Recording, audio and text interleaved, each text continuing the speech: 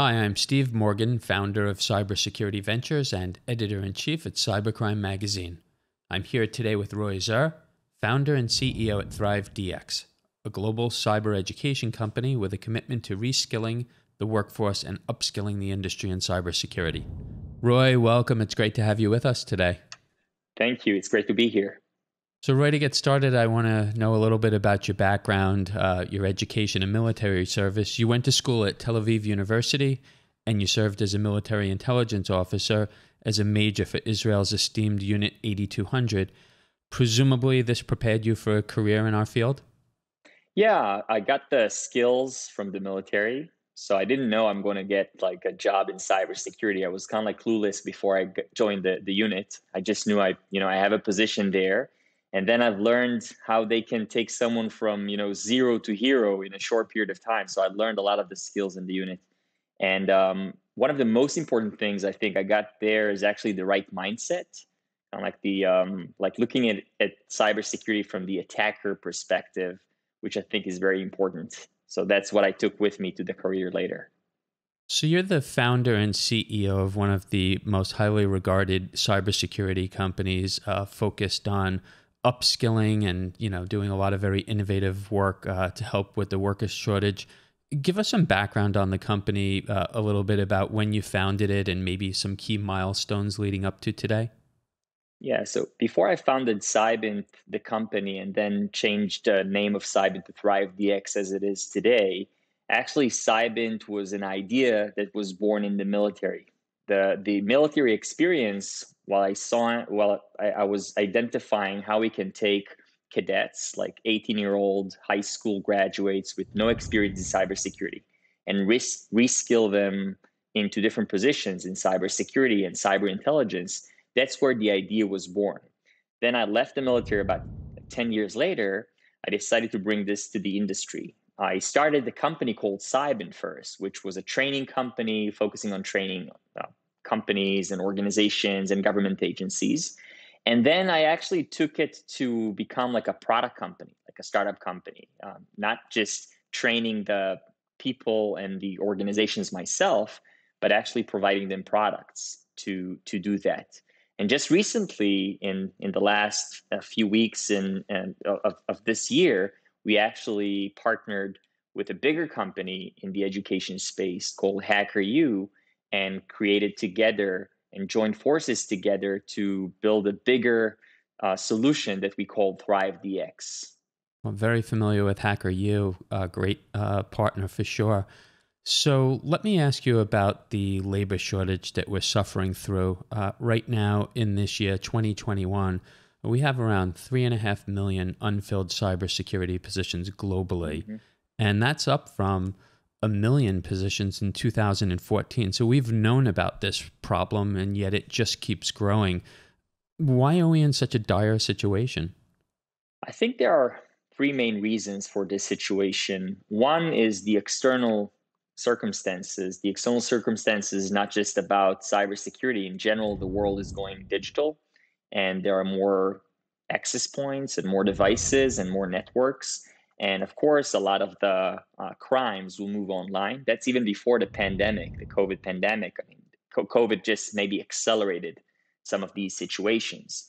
Now, on the other hand, or at the same time, you also have, I think, lack of awareness in the market. Although we keep talking about it, and your magazine is writing about it, and you're leading this thought leadership, I think, globally. But this is still something that many people don't understand, and don't understand the huge necessity in cybersecurity professionals. So when people think about career paths, I think that cybersecurity is still not something that most people would consider. There's still something a bit unknown about this field, even within IT. A lot of people are choosing other fields like software development, etc. But cybersecurity is still this unknown area for many. So we still need to educate the market about the need of developing talent there. And in addition to these two problems, both the external situation and the lack of awareness in the market, is the fact that this is also an ever-changing field. So what you studied or the skills you acquired 2 years ago, or maybe even a year ago, sometimes becoming a bit dated. So you need to upskill yourself and update your capabilities much more when in other positions. You make some really good points, Roy. I remember reading something in the MIT Technology Review. This was a few years ago in 2018, but I think a lot of it is still true. And they were saying that fewer than 1 in 4 people are qualified for the positions that they're applying for. So what happens is a lot of employers are, being knocked for not being open-minded enough, not changing their requirements. But at the end of the day, you do have to have some, cybersecurity background, some cybersecurity skill in order to, help a lot of these companies. They're not always entry-level positions. Yeah, definitely. I mean, this is something that the challenge is not just in the beginning of the funnel. It's not just in the entry level positions. The channels are, it's continuing throughout the career. We see in discussions from entry level SOC analysts to CISOs in leading companies, they all struggle to keep up with the pace of change.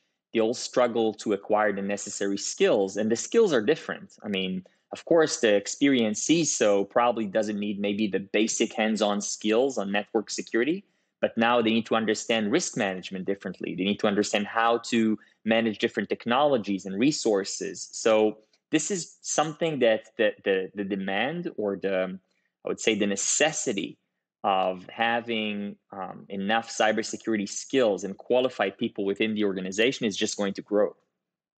Your company can really help with one of the messages that we've been promoting here ourselves. We don't sell products or services. We just want to see this problem go away. And the message has been that every IT position is also a cybersecurity position. It has to be. Every IT worker, every technology worker, they need to be involved with protecting and defending apps, data, devices, infrastructure, people. This idea of having a separate cybersecurity team, while that's great and there should definitely be a separate team, not so separate that the IT organization isn't combating the threat as well. And they seem like the natural crossovers.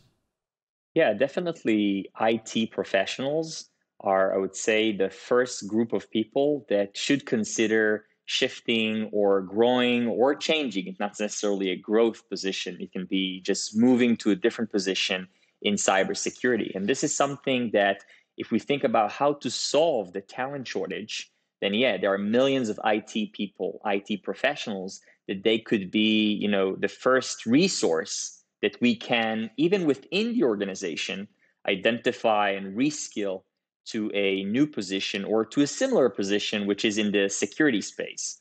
Now, the thing is, I think that in general, cybersecurity is a skill, not just as a position in cybersecurity, is something that is required by many different professionals within the organization. If you think about a typical organization, then the cybersecurity professionals, of course, they need the cybersecurity skills.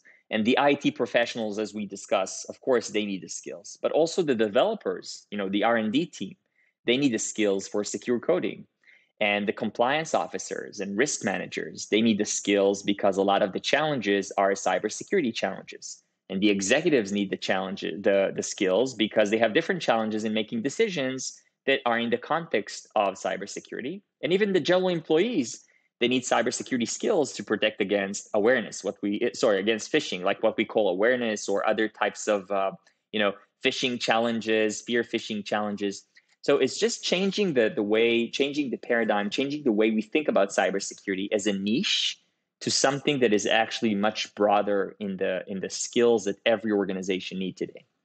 So you have such a deep background, Roy. I'm curious your opinion on this. I don't know that I have as obvious an answer as I do to some of the other aspects of this problem. So today's cyber fighters, and even our most experienced cyber fighters, are they resourced to combat AI and machine learning exploits, or can they be trained? And does that worry you? I think that AI, ML, all these buzzwords that are becoming part of our reality right now are affecting, of course, many fields of our lives, including cybersecurity. In the context of cybersecurity, we can look at it both from the defensive side and the offensive side, or kind of like as a shield and as a sword. And on the one hand, cybersecurity professionals need to be trained and need to understand how AI and machine learning can help organizations, can help them to do their job better. From spotting the right malware to identifying and detecting anomalies, a lot of things that's been tedious work of analysts can now be replaced with artificial intelligence and machine learning. It doesn't mean that the human skill or the people that are working are not required, just their job is a bit different. And that's where we also need to provide skills for the future workforce in cybersecurity to be able to work with the different tools that we have and improve, of course, the different capabilities that the security team has. At the same time, we also need to think about the offensive side, like how the attackers, the hackers, the hacking group are also using AI tools to perfect their attack mechanisms, to identify and to bypass different defense mechanisms. So this is going to be a very challenging situation between the attacker on the one hand and the defense team on the other hand. And definitely our cybersecurity professionals, they need to be equipped with the skills and the tools to be able to use it. I guess if it comes down to bot versus bot, there's still people behind Yeah. the bots. So Yeah, good point. definitely, definitely. So let me ask you about Israel, who has a very special place in the cyber ecosystem. You come from the country. I believe Yep. the country is living proof that cyber skills can be taught and learned by a massive number of people. In fact, such a tiny nation, and Israel's the world's #2 exporter of cyber technology. Not a lot of people know that, and it's fascinating when you think about it. Are the lessons that the rest of the world can learn from Israel? Yeah, first, it is pretty amazing that Israel, which is a country of like 9 million people, is only second to the US, not per capita, I mean, in general, in cybersecurity companies and export of cybersecurity technologies. To the best of my knowledge, the Israeli industry is about 20% of the global cyber industry. So That's even right. if you take like China, Canada, UK together, I think there are still less than the Israeli industry. So in cybersecurity, of course. So this is really, these are really amazing numbers. I think that if we can learn, I think I have two main lessons that we can learn from Israel in that sense. One, and this is kind of like the concept of necessity is the mother of invention. I think that Israel, and without getting into any political issues, Israel is in a very challenging position, in a very challenging situation, and a lot of its defense, it's based on the fact that it can protect its digital assets and its critical infrastructure. And many of the young Israelis, they actually see cybersecurity as a path, as a career path, also from a way to defend the economy, defend the nation. So there is something in the education from very young age in Israel that teaches people and the young, the future workforce, that cybersecurity is something that you aspire to. Like, this is something that you want to become part of. This is not like a boring analytical position that some people would think that, what is cybersecurity? So I think one thing we can learn from that is to use the fact that cybersecurity has such a huge effect, or cybercrimes and cyber attacks have such a huge effect on our lives, and educate people from a young age to understand the importance of that. And I think by that we can, provide the right motivation and incentive for young people from school age to young adults to be able to, think about the next solution, the next startup, the next technology in cybersecurity. So that's one thing. That's kind of like from the bottom up, and also top down. The Israeli government, or governments throughout the years, identified cybersecurity as an industry to invest in. So the government is actually putting a lot of emphasis on this industry, both by providing the right funding in some cases, but also the right environment and the right situation or circumstances to allow cyber companies to thrive when in this current situation. Right. Well, and the message is absolutely getting back. Here in the U.S., our military is Israel's #1 customer, biggest customer Yep. insofar as cyber technology. And then we're seeing a large amount of venture capital outside of Israel coming from the US and other countries going into Israeli cybersecurity startups. So Yeah, definitely. I mean, the U.S. VCs and U.S. Different funds, not just in cybersecurity, are the biggest supporters of the Israeli innovation and Israeli startups. So I definitely think that this is something that is coming from the U.S. to Israel and from Israel to the U.S. So there are a lot of the relationship between the not just the countries but also the industries, the cybersecurity industry in the US and in Israel are very, very close.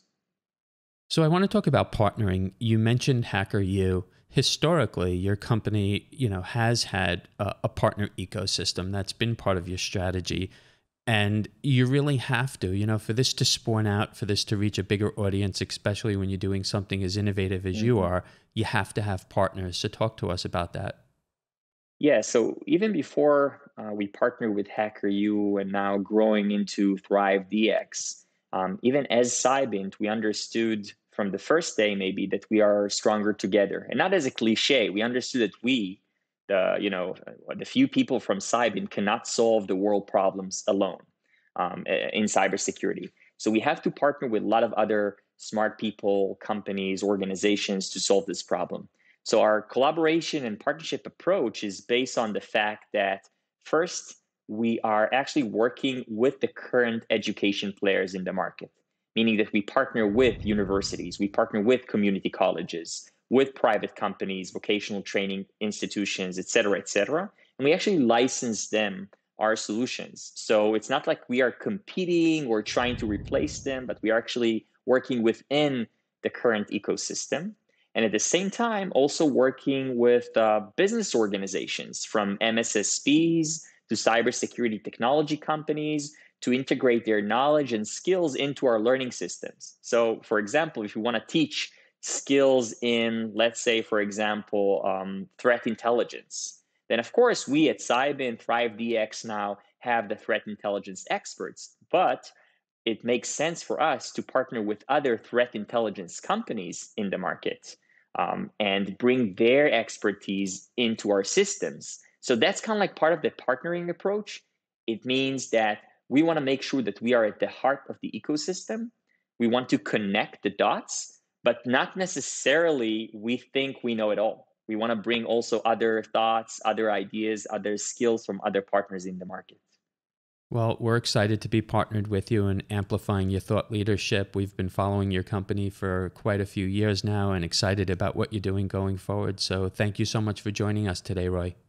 Thank you. I really appreciate it. And also, we've been following your magazine and your writing for the past few years. And I think your thought leadership and the information you shared with the world is a critical element in solving this problem, bringing this also to the level of awareness for the general public, to the companies, to the industries, to the governments. So also thank you for the work you're doing. Thank you, Roy. Thank you. I'm Steve Morgan, founder of Cybersecurity Ventures and editor-in-chief at Cybercrime magazine. Joining us today was Roy Zur, founder and CEO at ThriveDX, a global cyber education company with a commitment to reskilling the workforce and upskilling the industry in cybersecurity. You can keep up with all of our media at cybercrimemagazine.com.